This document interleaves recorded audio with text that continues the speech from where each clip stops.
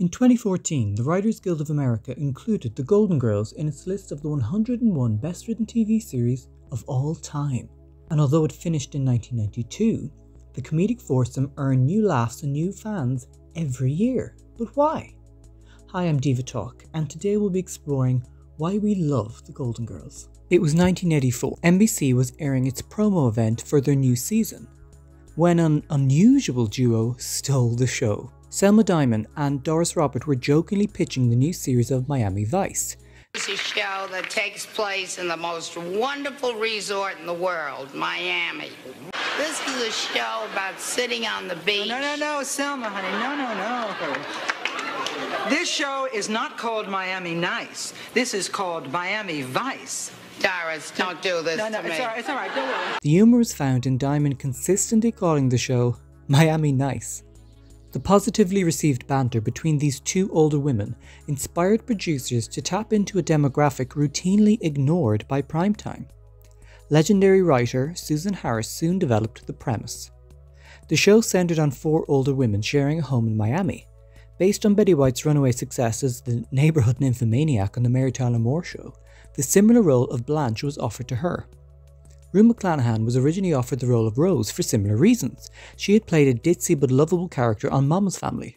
The acerbic Sophia was played by Estelle Getty, who, after working decades, finally had a Broadway breakthrough at 60 with the acclaimed Torch Song trilogy. And the role of Dorothy was described as a Bea Arthur type, thanks to her groundbreaking role as Maude. However, Bea was reluctant to enter the sitcom, and she had merit for her concern. Betty and Rue were effectively geared to reprise their previous roles, being offered characters that mirrored their previous defining hits. Bea and a number of producers became increasingly concerned that this would hurt the show. Would the audience judge The Golden Girls on its own merit, or view it as an amateur patchwork of characters already successfully displayed on other hit series? Last minute, Betty and Rue swapped roles in audition. On hearing this, Bea changed her mind and joined. I hear from Susan Harris on the phone. Will you please, Rue, do us a favor? Could you call Bea Arthur? So I called her.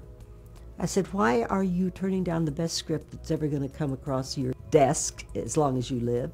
And she said, Rue, I have no interest in playing Maude and Vivian meet Sue Ann Nivens. I said, that's not the way we're doing it, Bea. I'm going to play the Sue Ann Nivens vamp, and Betty's going to play the Vivian role. And she said, now that's very interesting. And one of the most iconic sitcoms of all time was born. In its first season alone, it won the Emmy for Outstanding Comedy Series, the Golden Globe for TV Series, Musical or Comedy, and Betty won for Best Lead Actress in a TV Series. The triumphant quality of the show was that it involved older women in comedy, but that didn't mean the comedy was always about them being older women. The humour was situational, their age often irrelevant. They were presented as fashionable, exuberant, youthful, leading active lives. They were the Sex and the City before Sex and the City, challenging the idea that women over a certain age were disposable. They cut through all demographics, from older women who finally felt like they had a voice, middle-aged viewers who had hope for the future, kids who loved the mischief of the show. And due to its self-aware campness and willingness to deal with marriage equality and the AIDS pandemic, it earned a strong queer following. All four principal characters earned an Emmy Award. There was no weak link. Each role was vital, like four legs of a chair supporting the show. Rue McClanahan's performance as Blanche was a tour de force effort in a pantomime-esque farcical caricature. In the wrong hands, Blanche could have been cold, unrelatable, and an accidental villain. However, Rue presented a fully formed creation that was exposed to vulnerability alongside her charisma, giving the character a more defined, multifaceted persona. The charm in Betty's performance was that although she was playing an archetypal ditzy role, she played it from a unique perspective. But she wasn't dumb, she was just terminally naive. As the show developed, the writers developed Rose's eccentric St. Olaf life stories, giving the character a left-of-centre Monty Python-esque demeanour that gave another angle to the humour. Estelle Getty may have been small in stature, but her comedic timing was giant, and this contrast to her physicality only added to her humour.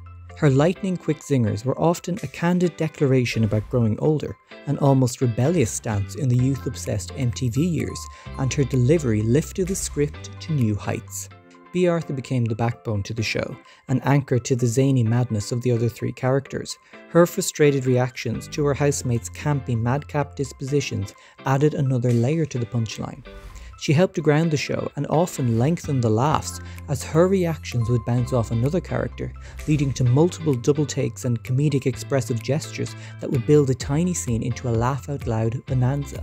In fact, Ryan Reynolds once pointed out that the dialogue was often very slight, as the real comedy was found upon the reaction shots of these four older women who had perfected physical comedy and expressive reactions. The show continued until 1992, so successful they were invited to perform at the Royal Variety Show, entertaining the British monarchy including the Queen Mum, who adored the show. Golden Girls enshrined itself into pop culture, combating the ageist view that often shackled women to dull muted parts once they had reached a certain age, and as a result the show became a rebellious antidote to this age-intolerant view. The sitcom wasn't afraid to tackle harrowing subjects. In the first season, the girls get robbed and Rose is left crippled with fear, feeling defenseless without her husband to protect her. Between the laughs there are legitimately heartbreaking scenes, underscoring one of the great terrors of getting older, feeling like a vulnerable target of crime. This was the beauty of the Golden Girls. It wasn't a surface level depiction of senior life. It dealt with real, sometimes difficult topics, but from an angle of comedic pathos. And as a result, the show grew in adoration as it was viewed as a candid portrayal of the lived experiences of women of a certain age.